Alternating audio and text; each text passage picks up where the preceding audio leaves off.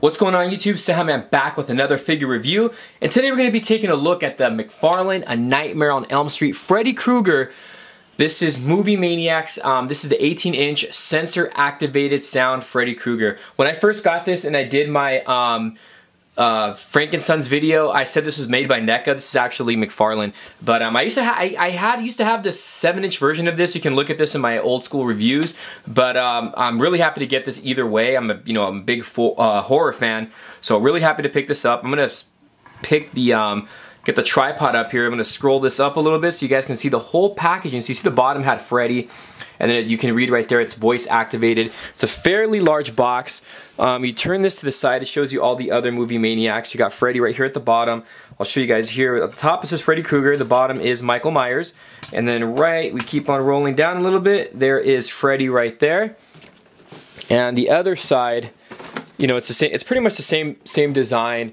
The back of it though is really cool because you got all the other figures from the series. That movie Maniacs used to be a really big line that Mcfarlane used to do, and then I guess NECA pretty much took over. But I'm gonna scroll this down a little bit so you can see some of the figures that NECA or that Mcfarlane did make back in the day. If you guys aren't familiar with some of Mcfarlane's work, I mean, obvious, the Spawn is a big one that Mcfarlane did. You can see Spawn.com, and then right up top you got all the horror ones right here. So you can see there's Michael Myers on the left. It's got kind of a glare there, but sorry about that. And there's Freddy. The Michael Myers one, you can see right there, I think that's an 18-inch one. And then we got, over here we got Edward Scissorhands, Ash, Snake Plissken, Shaft, King Kong, and some of the Fly over here, and then some from The Thing. But I did do reviews on a lot of these, so if you check out my older videos, you will definitely be able to find these reviews here. But I'm going to turn the box around, and what we're going to do really quick here is I'm going to get this bad boy outside a package, and we're going to take a closer look at the 18-inch Freddy Krueger by Mcfarlane. So stay tuned, guys. Alright guys, so here we have Freddy outside of the package, and I'm going to tell you this right now, this is an awesome figure, you guys. Let's see how I'm going to review this. I'm actually reviewing in a different spot than I normally review, so I try to just to give it a little bit more space and hopefully the lighting is better in here. But looking at Freddy, I mean, this is a gigantic figure. Again, it is a 19 inches or 18 inches? I forgot. It's 18 inches. And it's voice activated. So the thing about this is that I had to replace the batteries. The batteries that were originally in this, because this is a fairly old figure, they weren't good anymore. When I opened up the back, because you put the batteries right here in the back of the figure, you can see there's the screw and there's a button and there's the little speaker part.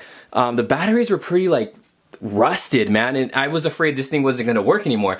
But it does come with a little instruction thing on how to change the batteries and all that. So it's really good that they give you one of these. Again, I was just worried that this wasn't going to work. And there's Spawn.com. I don't even know if that even exists anymore. But yeah, the figure is really nice. So I'm going to pick up the camera here. He doesn't come with any accessories. The only thing you really get is the removable hat or his fedora, whatever you want to call it. That is the name of this hat though. So you get this right here, and it's really good the way they sculpted it. It's a soft rubbery material, and yeah, you can see all the weathering on it. Looks pretty good. Fairly nice. And then there's the, whoa! There's the inside part of the hat right there. So it's pretty nice. And again, it is like a, well, it's not really a soft material, but it's some of the parts on it are soft. Let me get the camera to zoom out here. So there's the signature hat that you get with the figure. Now looking at Freddy himself, so let's see where we can start from exactly. I guess we'll get a close-up on the head sculpt on Freddy.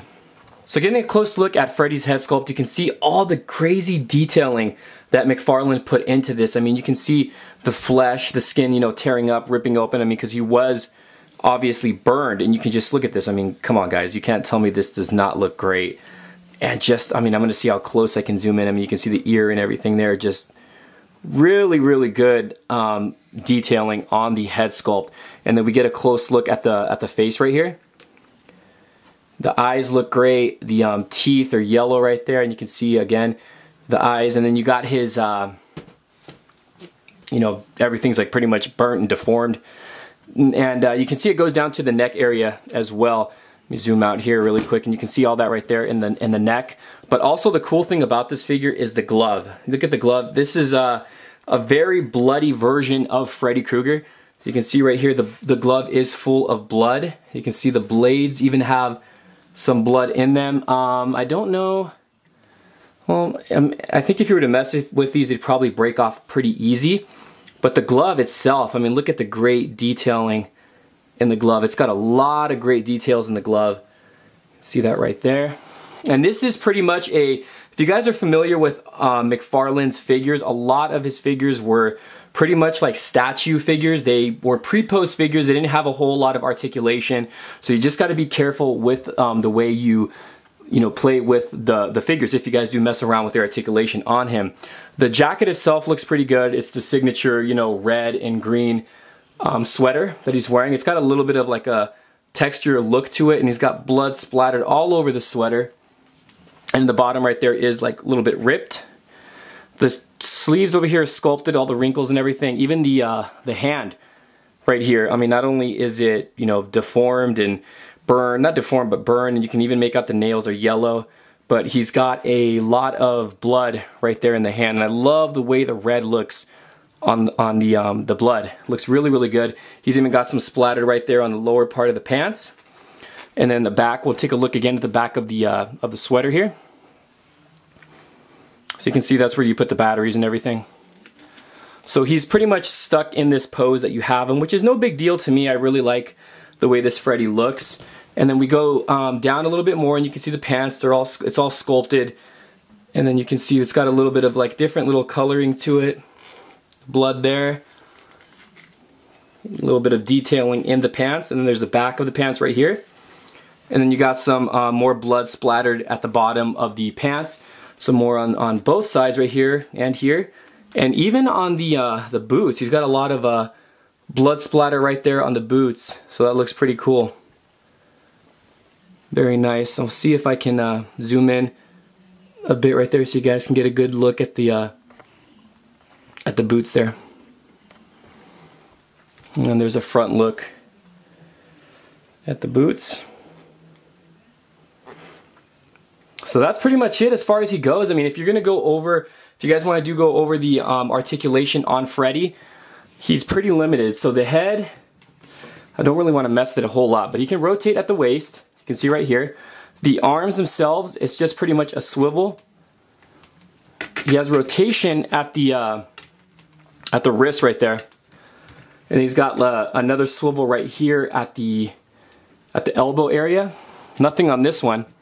And the lower legs are it's pretty much a statue. There's nothing there, and the feet have a little bit of rotation to it, but that's about it.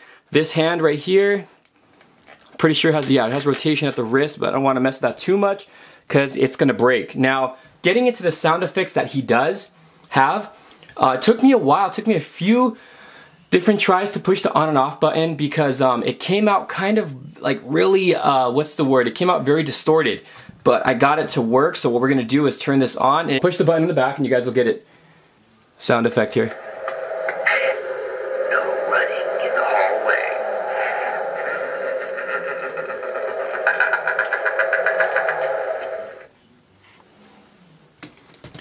So I'll show you again if you move them. No running in the hallway.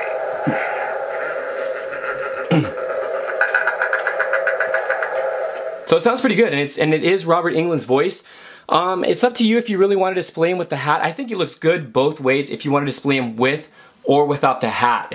Either way, he's gonna look great. But this is a fantastic figure, guys. I definitely want to pick up the NECA version of this, the 18-inch Freddy. So let me know what you guys think about this figure. Don't forget to drop a comment down below. Make sure you hit that like button and subscribe button. Also, make sure to follow me on Instagram and on Facebook. Thanks for letting me show you guys this figure. Thanks for watching, guys. We'll see you guys later. Take care. Adios.